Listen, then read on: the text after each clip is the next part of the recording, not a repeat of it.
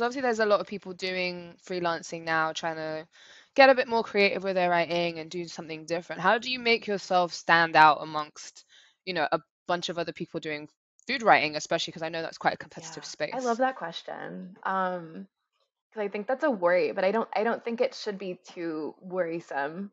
I think like what you're obsessed with and what you can't stop thinking about is maybe there might be people that have that same thought in mind, but not the way that you're going to think about it. I know for me, like I'm really like obsessed with like beverage culture right now and just like all the different drinks out there and just how we, especially like American culture is through drinks. And like I know there are other people writing about it, but we might not agree with each other and we're going to be more interested in other facets of it.